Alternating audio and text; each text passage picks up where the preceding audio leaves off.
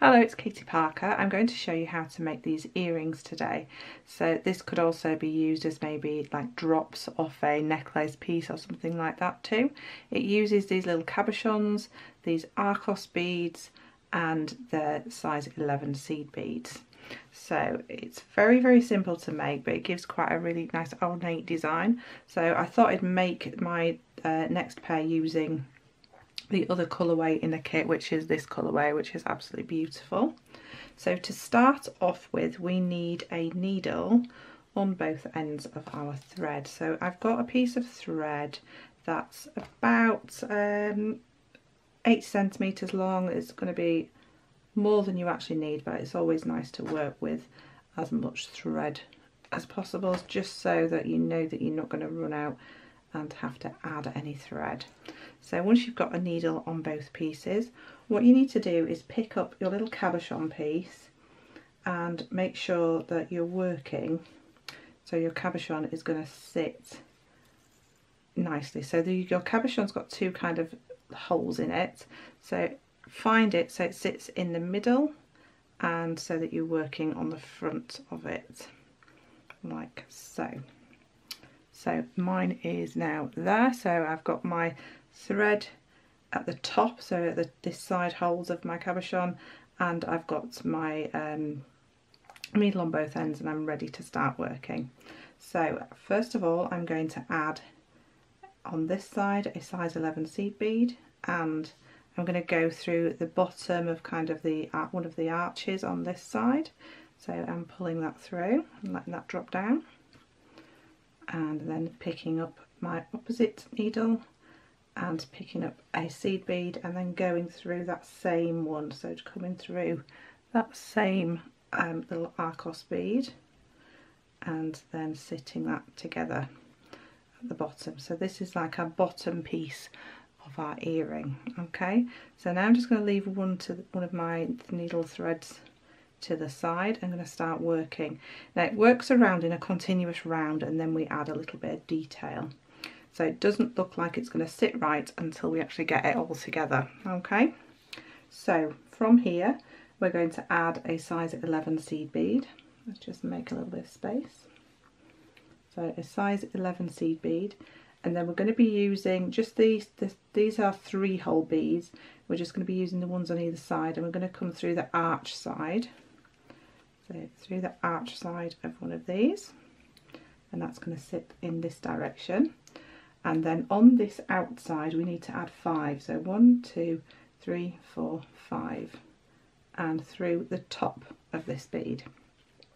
So through the top of the arch, and pull that in. Don't worry if it doesn't sit perfectly, it will do when we've got it all together. We're going to pick up another seed bead and go through the arch side again of one of these, like so. Like I said, it's not going to sit perfectly just at the beginning, but we're kind of getting there. And again we're going to add 5. 1, 2, 3, 4, 5, and then come through the other side of this arch like so.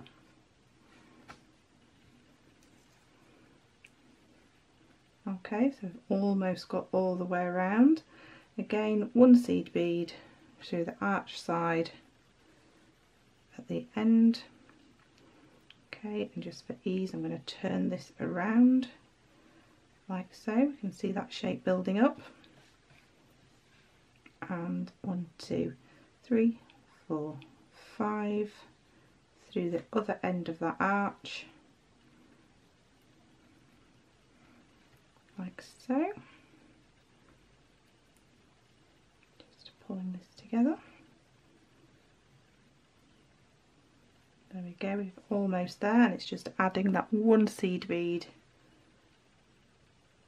There we go, and then coming back through right where we started right at the beginning. So now we've got that full circuit in, everything will sit a little bit happier with itself now. So there we go, so we've got all that shape in.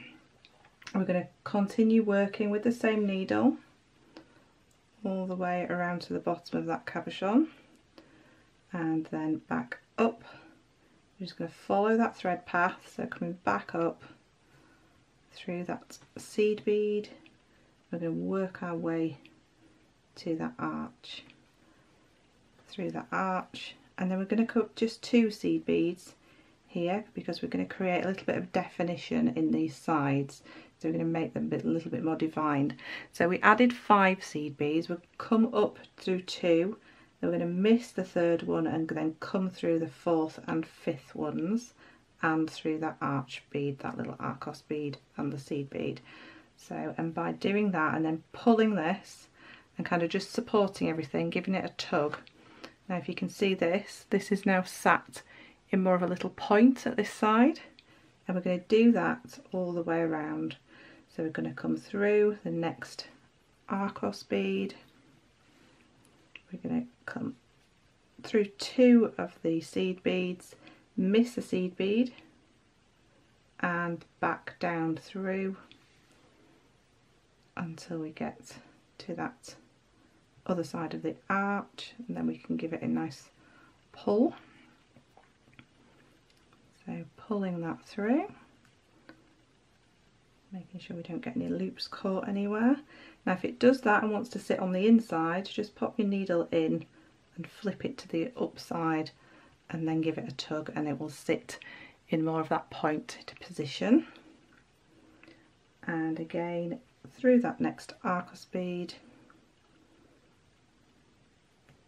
and proceed through 2 of this little section of 5 that we added and back down the last 2, missing that middle one. Again, just if it's not wanting to sit on the outside, just put my needle into the bead and just kind of persuade it to sit in the right direction, and then coming through that next Arcos bead. And what you want to do is just so that these threads actually are finishing at the same spot, and don't forget to give this a good tug so we get that bead to kind of pop out of its position and make this more kind of pointed. So like so, and then give this a good tug. Okay, so now you can see if I lay that down you'll be able to see better. We've got a point on all those sides. Now if threads are actually met just for a second, so while they've met we will just tie a knot.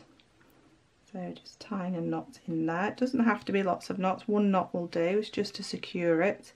So now all we need to do is move up to this top to start creating our bail section. So I'm going to leave that needle there because this one's heading in the right direction.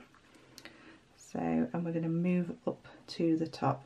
So we're just going to follow that bead path through. So using my needle, I'm just going to follow that bead path through. So there's a few rows of thread there, so you may need your pliers just to help you pull through any of these thread sections. So pulling this through until we get to this tip here. So you want to come through those 2, miss that the points one because we don't want to encourage that to come back in through these 2. So just following that thread path until we get back to the very top. So this way. It's quite a quick earring to make as well. Do love this colour, it's so rich, it's very opulent. Okay, so now we've come back up to the top. So, and I've actually come through that very top bead, so my thread is exiting at the very top there. Now if you look at the actual earrings that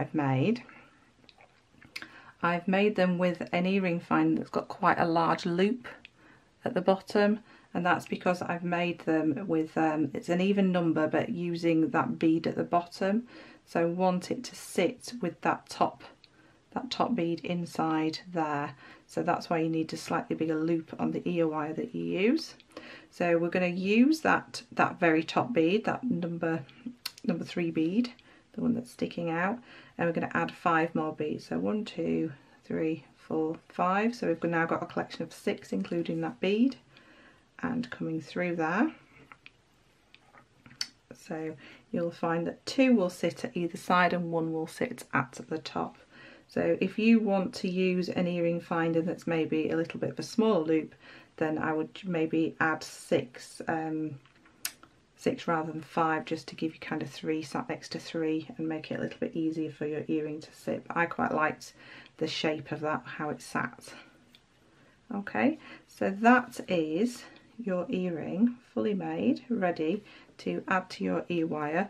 All I would do is now just trim off those threads, well work them through a little bit and trim them off. If you had a bead, because I didn't have beads in this kit, and I did notice that if I just fold up there, you've got a hole in the middle at each side of there, so you would be able to add maybe a 6mm bead in there as well if you had one, so that would be quite nice. So there we go. So these are the finished earrings. So this is the alternate colourway. So, and they're really nice, easy to use, they're beautiful beads, and the colours in these kits are absolutely amazing. So thank you very much for watching. Take care, and I'll see you again soon.